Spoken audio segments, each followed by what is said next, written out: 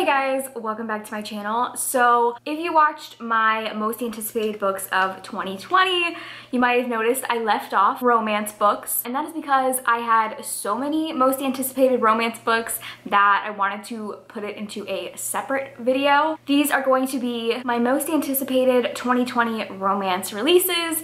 Now, a couple things to take note of before I get into them. For the most part, indie romance authors don't tend to announce their books until like a month or two before, whereas with traditionally published books, they usually get announced like a year before it's going to be published. Indie authors tend to announce it and then put it out right away. So there's probably going to be a ton of more romance books that I'm excited about, but they just haven't been announced yet. And also, a lot of these that I do have from indie authors have nothing about them.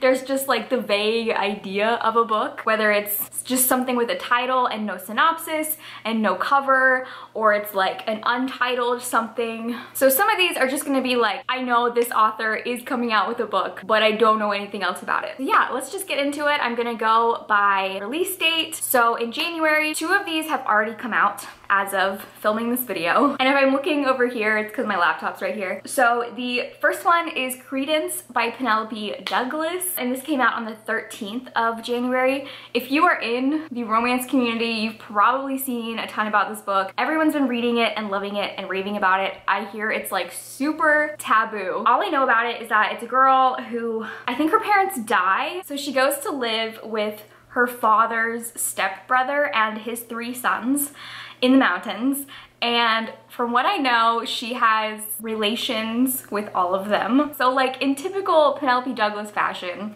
it's very taboo, and I'm really excited. I really like Penelope Douglas. The next one also already came out. It came out on the 16th, and that is Fighting for Rain by B.B. Easton. This is the second book in this trilogy. It is post-apocalyptic romance.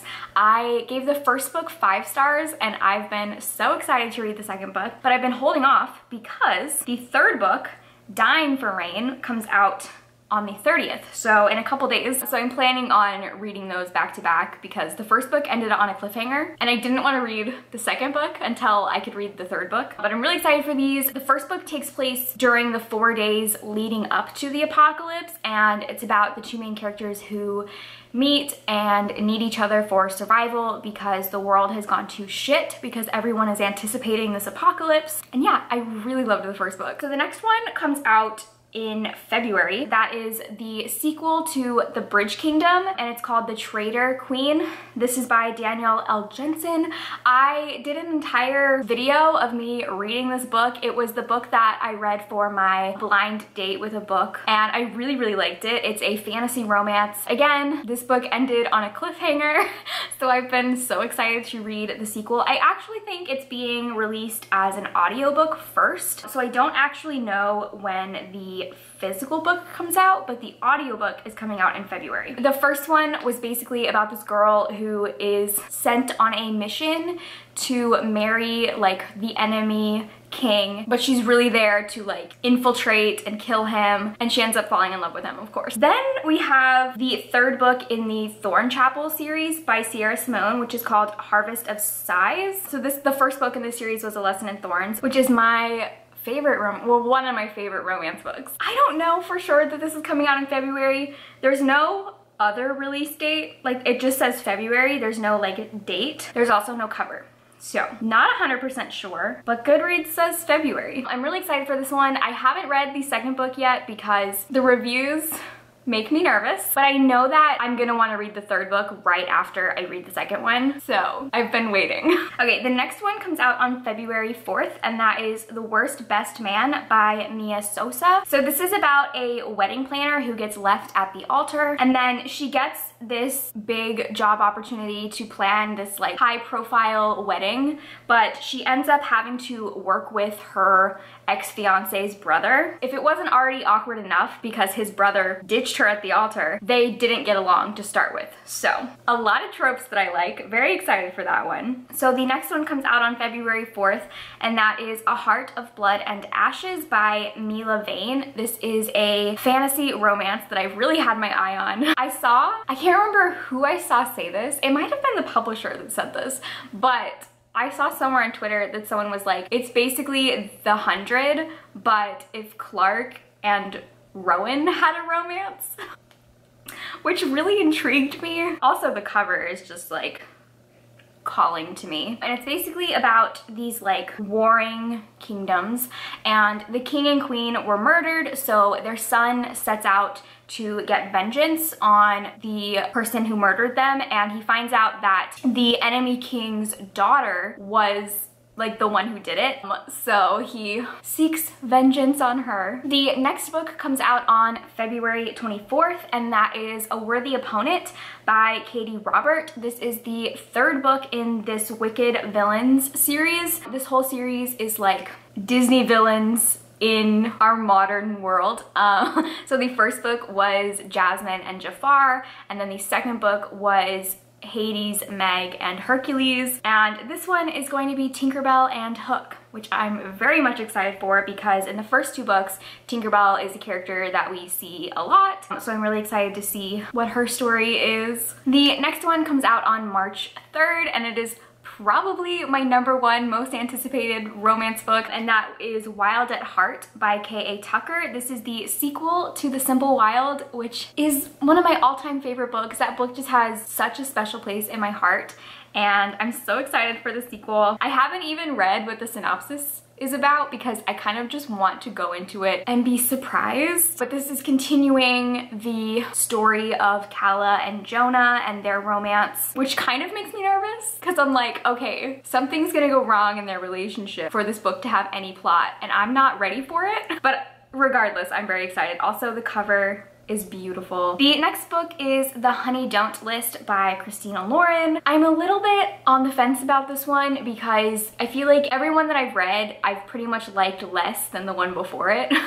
So I don't know, we'll see. The synopsis kind of reminds me of the movie Set It Up because it's about two assistants and their bosses are like a married couple, but they're struggling in their relationship, so the assistants are trying to like keep them together. I don't know. It sounds good. I'm gonna give it a try. This is probably going to be like my make it or break it with Christina Lauren. If I don't like this, I'm probably not gonna read any more of their adult romances. The next one is Dear Enemy by Kristen Callahan. I 100% just added this to my list because of the title. So it's about two people who, when they were kids, they hated each other, and he dated her sister, and 10 years later he comes back into her life because he is now a like famous Hollywood star, and her sister stole something very valuable from him, so he needs her help like to get it back, I think. A trope that I just really love is, like, I love enemies to lovers, but like an extra layer to that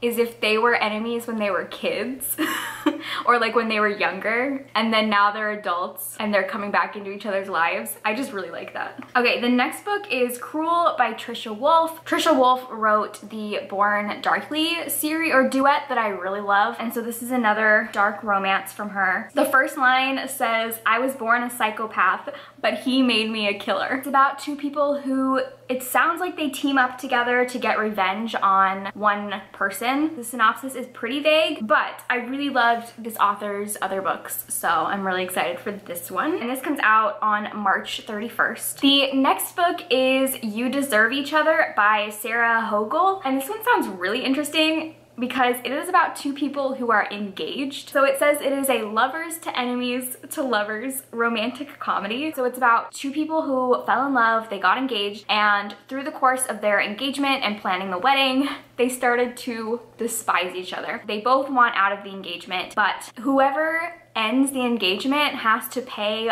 all the non-refundable wedding bills.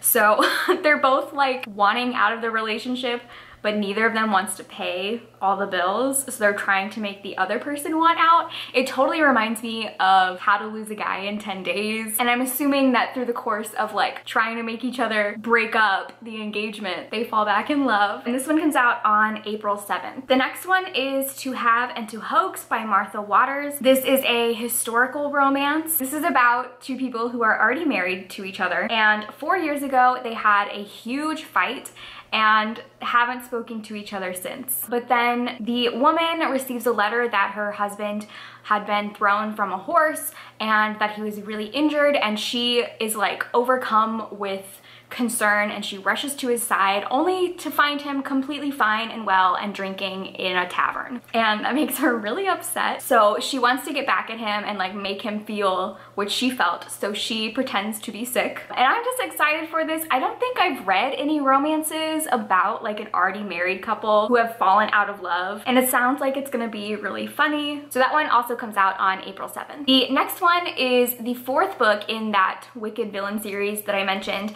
This one is called The Beast, and it comes out on May 10th. And so this one is about Belle, the Beast, and Gaston.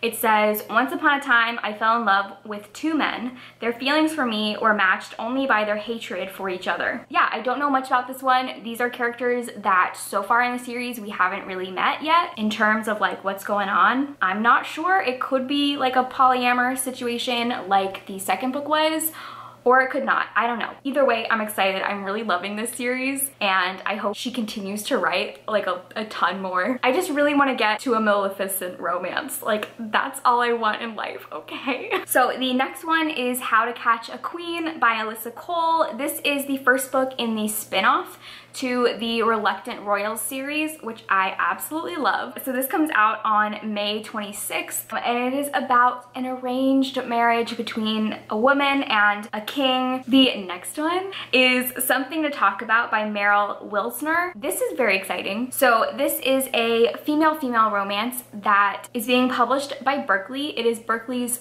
first female-female romance, which on the one hand, I'm very, very excited for this. On the other hand, I'm like, come on, Berkley. It's 2020. Like, where have you been? But regardless, I'm excited for it. It is about a woman in Hollywood and her assistant.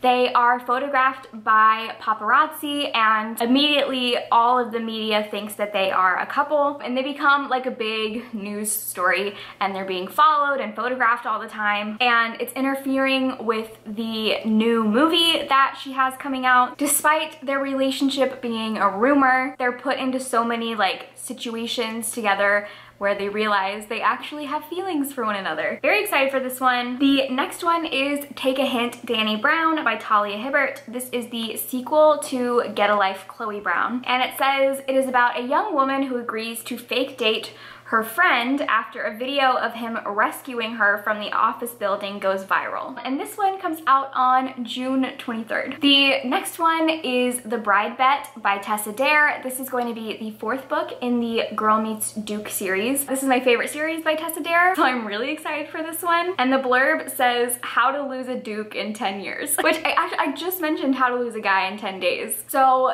this one follows Nicola, and it's about her when she was younger. Her and the heir to a duke made a pact that if in 10 years they were still single, they would marry each other. And she thought it was a joke, but 10 years later, that duke shows up and he's like here to collect his bride. So this one comes out on August 25th.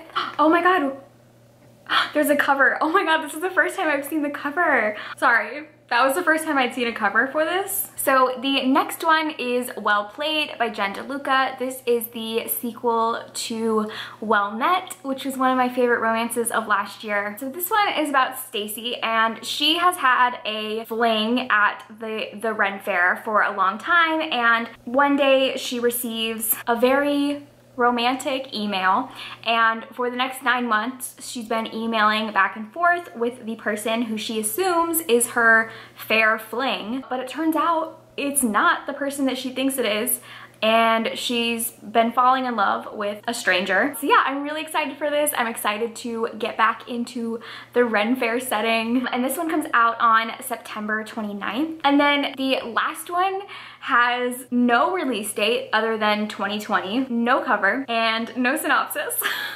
So this is Motel by Penelope Douglas. From what I'm going to guess is that this is gonna be a companion to The Birthday Girl, because in that book there was a motel and a character who worked at a motel and who had like a thing with a mysterious guy. So I'm assuming this is gonna be that story, which if that's the case, I'm so excited for this. So yeah, those are all of my 2020 romance books that I'm so excited for. Definitely let me know in the comments if there's any that I missed that you think I would enjoy. Thank you guys for watching, and I will see you in my next video. Bye!